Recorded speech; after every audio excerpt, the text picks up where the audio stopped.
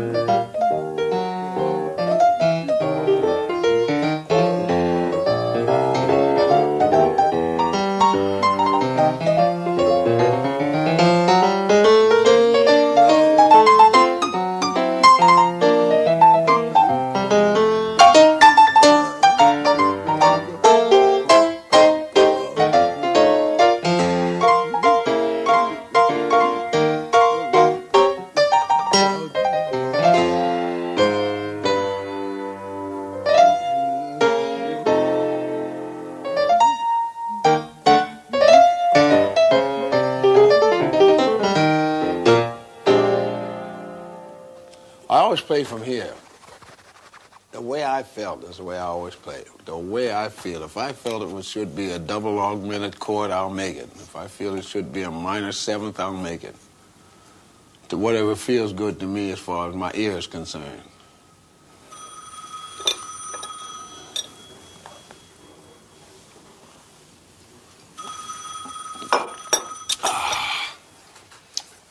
Telephone. Huh? Take the receiver off. What do you mean take the receiver off? Huh? No. I don't mind it. Come back. You gonna be here 2 o'clock? I don't know, yeah. Sometimes you get cancellations. I had a guy last night, after I come off the first set, and he says, where's Earl Father Hines? Just like that. I said, I am he. He said, come on, he's dead. I had to look at him. I said, am I dead? Yeah. He said, you're not Father Hines. I said, he said, Jesus Christ, I heard Father Hines, you know how far back? I said, I don't care how far back you The go. man this morning knows you from 1940 here. And so I told the public that. I said, it's the first time I've been approached like this. I said, I'm supposed to be dead. After, and everybody laughed like the devil out there. So when I went back over there, he said, I apologize. He said, I said, well, and he said, but I just can't believe it. And the girl, she was sitting there with him, you know. She said, I can't believe it. Yeah. I said, well, because he looks like he's 90. That don't say I have to be here. It made me kind of warm, you know.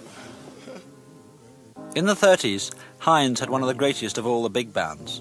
But after the war, as jazz became more and more intellectual, Hines virtually gave up music altogether. Then, in 1964, he was brought back to New York, and since then, he's never stopped. You're not ready yet? Yes, we are. Oh, I was just fooling. All right. This is a little number that I wrote a year or so ago.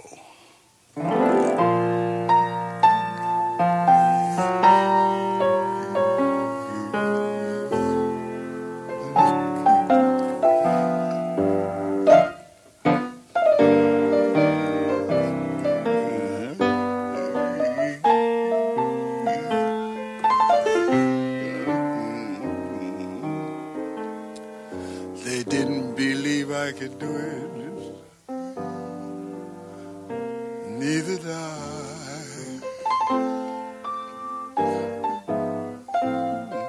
They didn't believe I could prove it. Neither did I.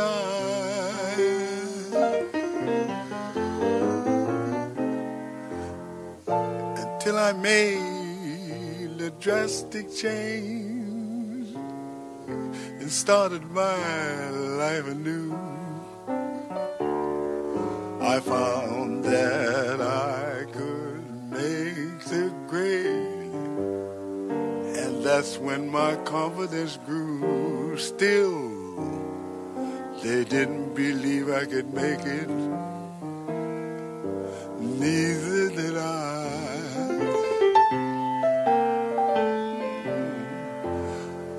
I had to shake and break it, and boy, did I try. Just destroy your fears and doubts, my friends.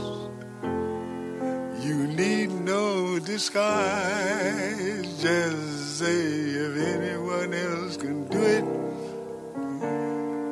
so can I.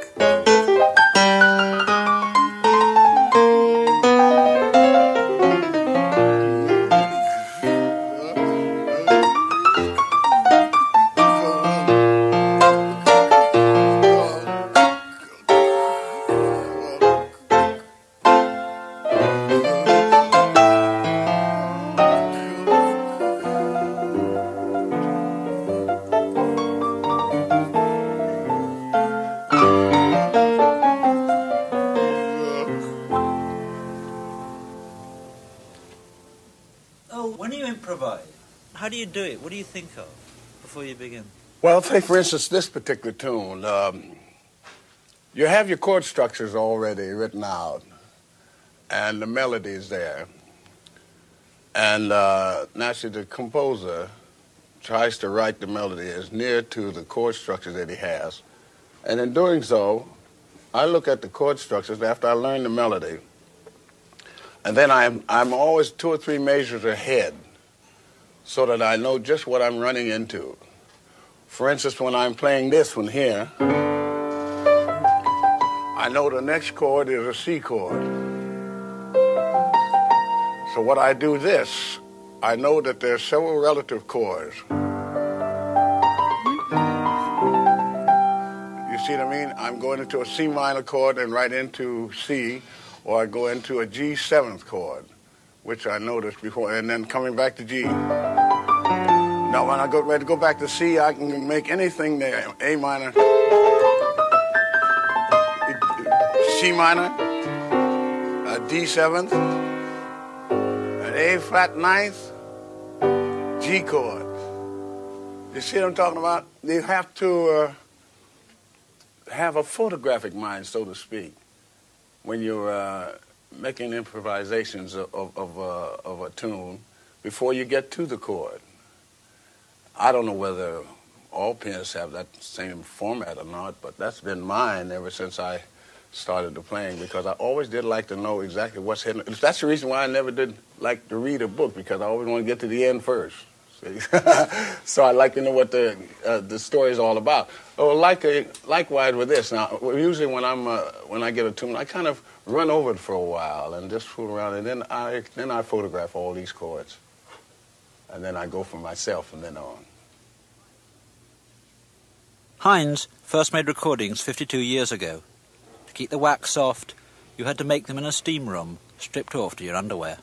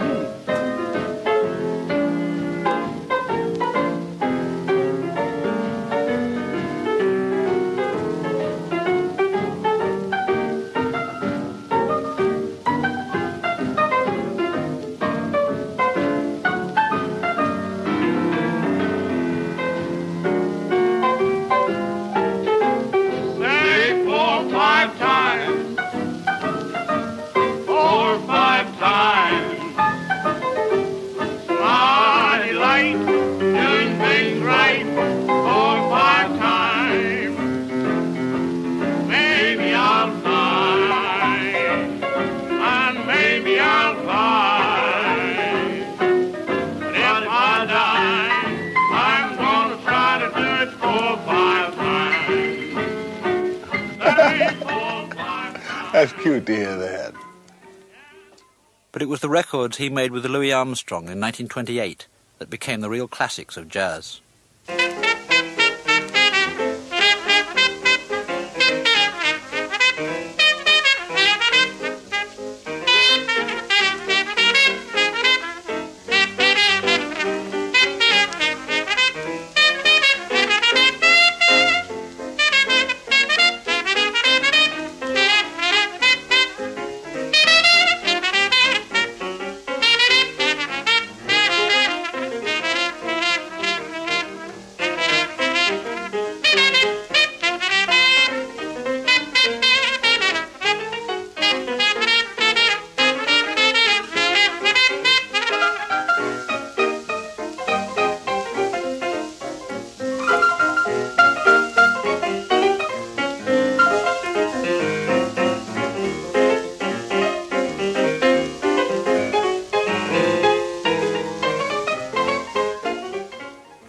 met in Chicago. I never saw Louis before.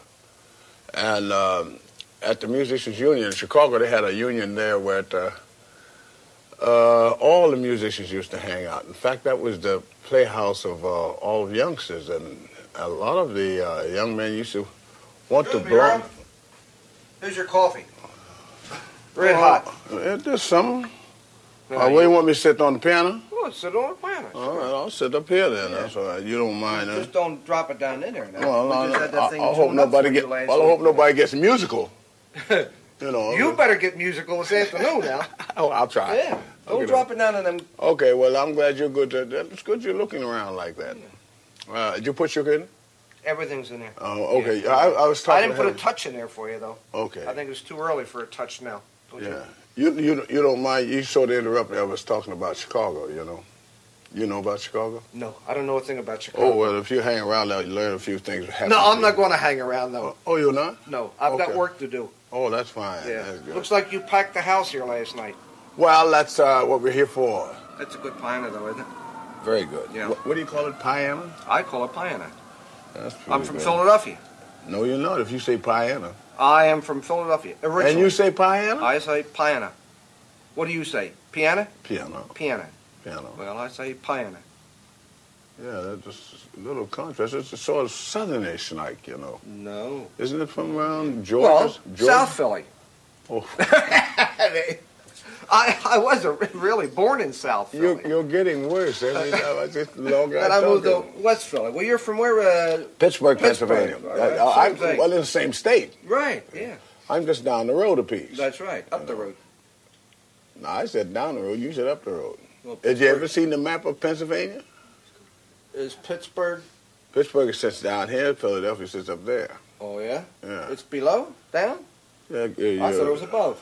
No. Hey, I'm going to put some more coffee in for you. All right. Okay. That's See you good. later. All right. See you later. Oh, pardon me before I was so interrupted there. You were telling us about how you first met Louis, and Well, when we you played met together. in Chicago, and so Louis says, "Well, what do you play?" I said, "I play piano." He said, "Why didn't you sit in when we was playing over there?" I said, "Oh, I didn't want to interfere with you people. I thought you had something private going on, And so he said, "No, we didn't."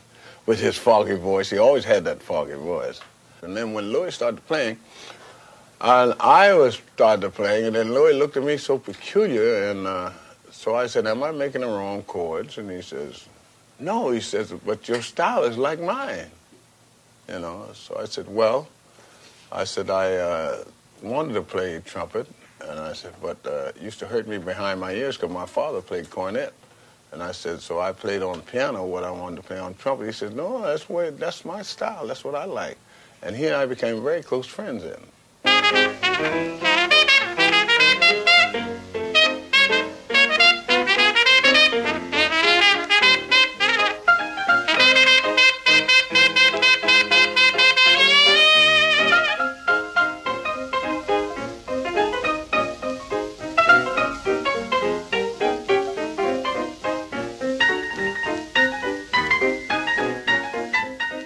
It was Hines who freed the piano from the rhythm section and first gave it a voice of its own.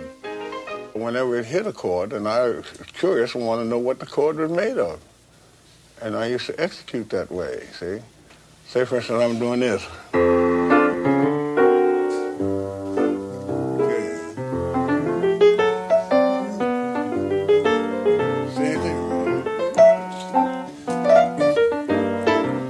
Same thing, see? So in doing that, I would then begin to play like the other instruments. But back in those days, we didn't have what they call the amplification. So the singers used to use megaphones, and the instruments were just blowing on their own. And when it would come to the piano, they were mostly upright pianos. They didn't have any grands at that time. That was to our, for us to use as far as advancement in bands. It was an upright. And so when they give me a solo, I'm playing single fingers like I was doing it quite often. In those great big halls, they could hardly hear me. So I had to think of something so I could cut through this big band. So I started using what they call trumpet style, which was octaves. Now like this.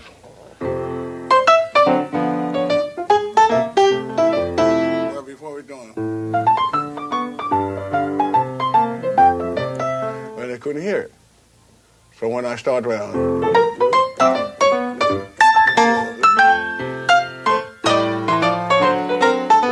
they could hear me out front. And that's why they call it trumpet style piano. And that's what changed the style of piano playing at that particular time. You ever see him look down at the keys? Seldom. Right? I watched him yesterday here during rehearsal. It looks like he's looking into the end of his pipe. You know, see if it's still smoking. Let me see. I'd like to sort of do... I don't light my pipe. No, I haven't got my... Don't forget about it. Memories of You, a lovely tune by U.B. Blake.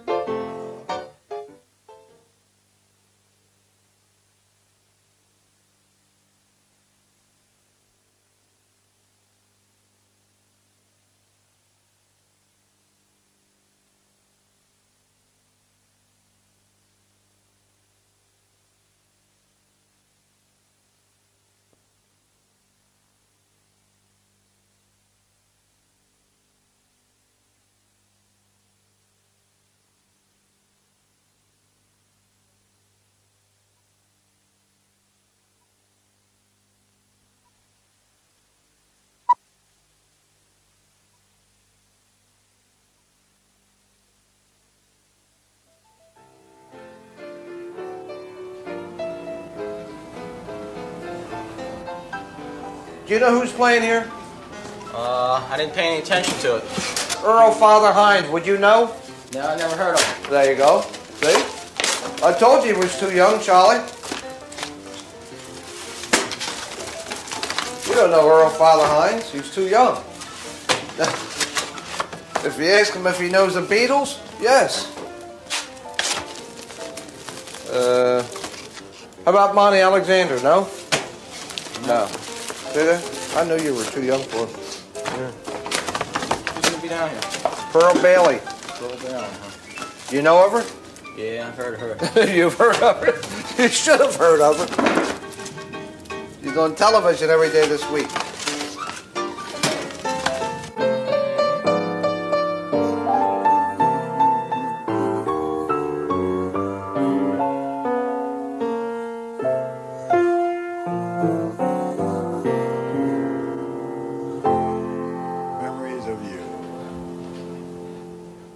In December 1929, Hines took a band into Chicago's vast Grand Terrace Club and stayed for 12 years. Their shows went out on radio, and Earl Hines became the most broadcast band in America. And at that time, our country was, everybody was dancing. And that's the reason for the big band was because some of these places that we would play didn't have amplification, and you had to enlarge your band. You had to get 4 trumpets and 3 trombones and 4 or 5 saxophones to be heard. That's the reason for the big band. It wasn't necessary to have it because you can get some of the same effects out with a 10-piece band as you can out of a 18-piece band.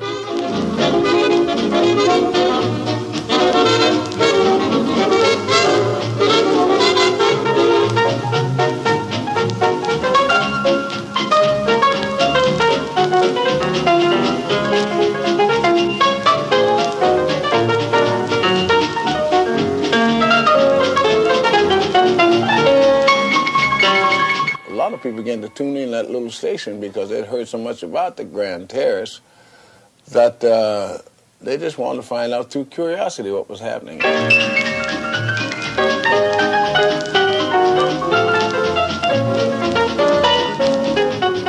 The next thing you know, we began to get people from what we call the Gold Coast. And that was the people from way over on the north side of Chicago that had an awful lot of money. And it used to be limousines with the chauffeur sitting out there 2 blocks long.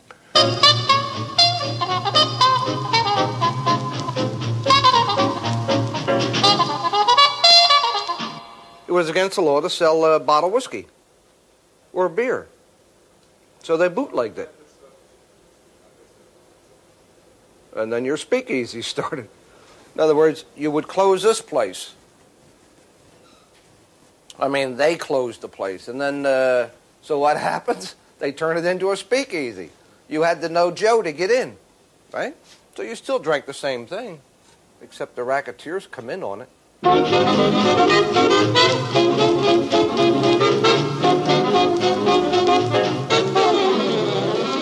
One night I was sitting in the kitchen and a guy comes back there with 3 guys, and his name was Fusco. He was a lieutenant for Al Capone. And he says to Fox, who was the manager and the owner, his name was Ed Fox, he says, Ed, we come in to take 25% of the club. So Ed said, who's we come out? What do you mean? I says, I don't need no, he says, well, you have to have protection. He says, I don't need no protection. I've been here 2 years. I'm doing all right. He said, what you have to have protection. There's other gangs going to come in here and say the same thing, and we don't want that to happen to you.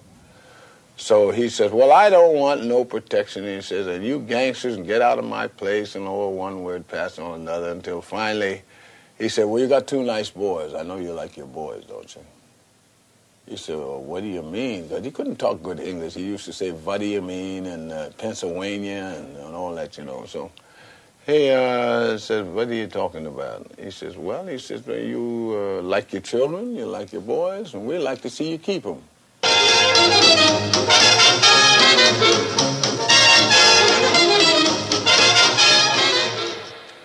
Al came in there and one night and called the whole band and show together and said, now, we want to let you know our position. He says, we just want you people to tend to your own business. We'll give you all the protection in the world. He said, we want you to be like the 3 monkeys. You hear nothing, you see nothing, and you say nothing. And that's what we did. And I used to hear many things, many of the things that they were going to do, but I never to tell anyone. And sometimes the police used to come always looking for a fall guy used to come in and say, Earl, what were they talking about? I said, I don't know. So, well, you were sitting right there. I said, yeah, I sit on the bus too, but I don't pay attention to what people are saying. So I said, no, you're not going to pick me, because they had a habit of putting the pictures of these different people that would bring information in the paper. And the next day you find them out there in a lake somewhere, swimming around there with some chains attached to their feet and all that, you know what I mean?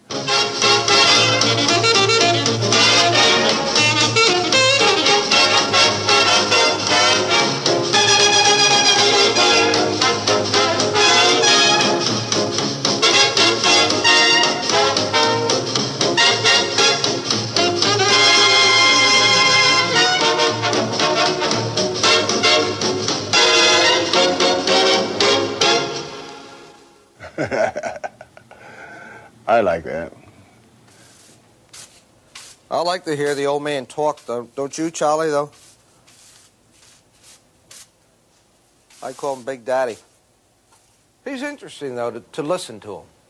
You know, going back to that speakeasy days when he played in those speakeasies and those, what did he call it? Hotels or nightclubs that he played in? Yeah, where they served the liquor in the coffee cup. Yeah. And Showtime. Yeah.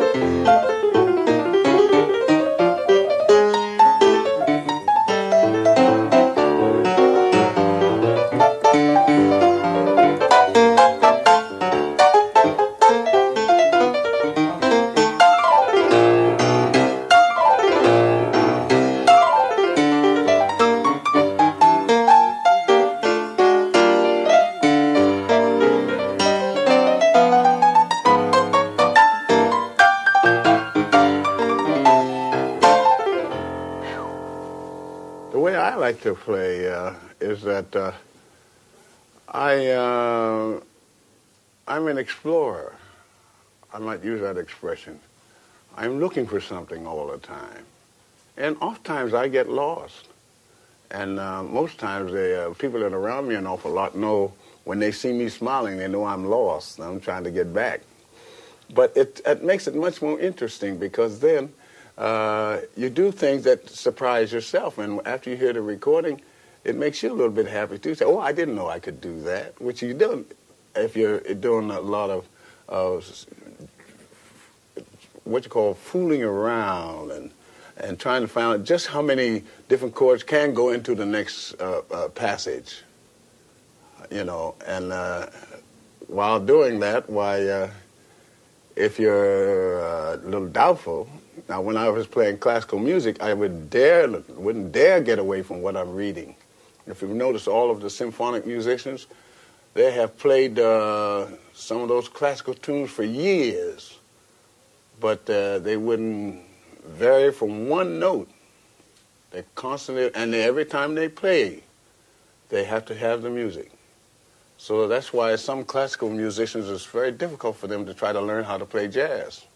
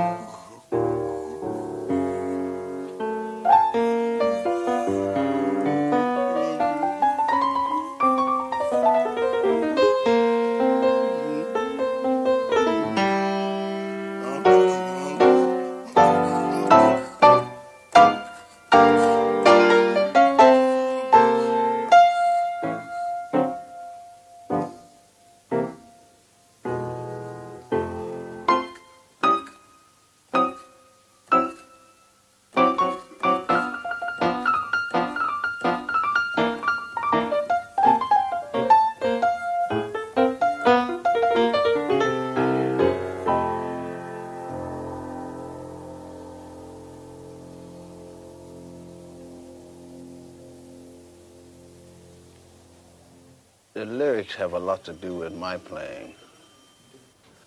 I mean, this is a guy explaining to his girl, what the hell, Jesus Christ. I mean, I hear a lot of things, but that's not true. See, so when you're saying that to a person, you're saying that sincerely, and I try to get that feeling on the piano.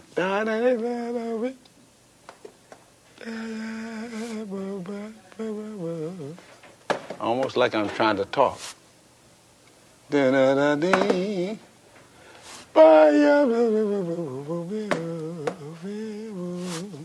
I try to get that.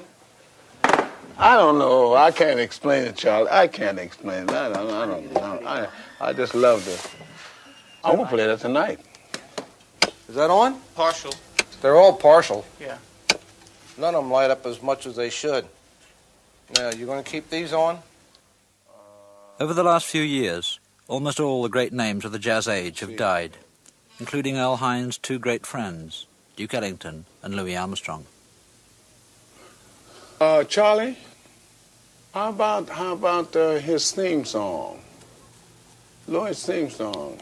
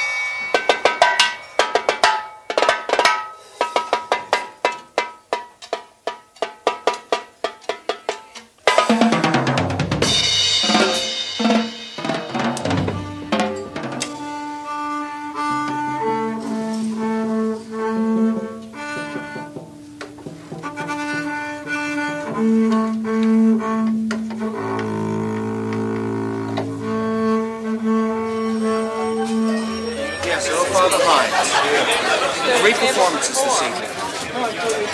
That's right. Be no problem at all. Be a pleasure to take care of you. Thank you.